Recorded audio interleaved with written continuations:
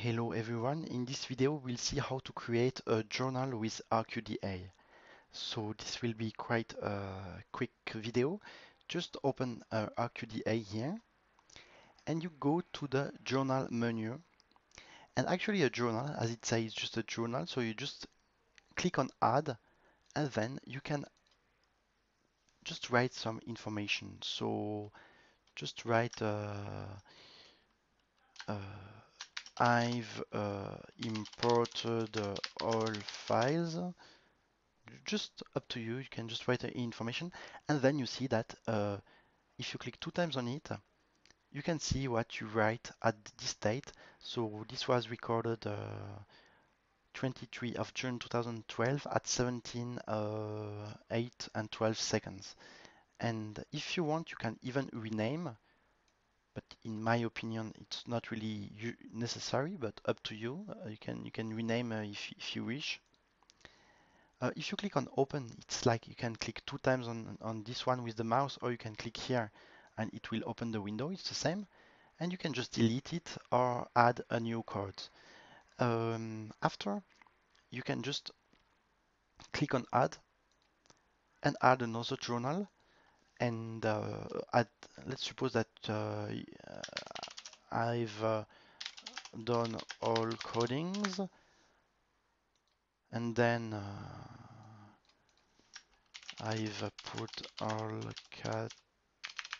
code in code categories, and so on and so on. So this is just up to you. You may use it or you may not use it. It's really up to you. I think it's quite nice if you are working with many people on the same project, because you can know what everybody did and when. And maybe it's also good for you, so you can just follow yourself. And as you can see, the oldest post will be under, but you can also change the you can change the from the oldest to the newest, or you can put from the newest to the oldest. It's up to you. Just press here, and automatically it will just make a nice. I mean, it will always put from the oldest to the newest, or from the newest to the oldest, because as you can see, it's a good organization. First year, after you have the month, the day, the hours, and so on and so on. So just add as many. I finished the project. Just as many journal as you want, but do not mistake with the project memo, with files memo, with code memos, with code categories memos, and so on and so on.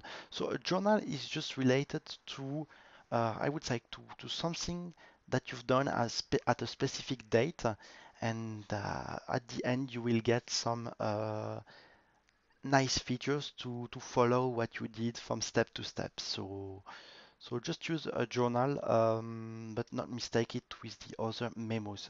A journal is not a files memo, is not a project memo. A journal is just a journal. So it's really related to, I would say, a specific time, date, and so on.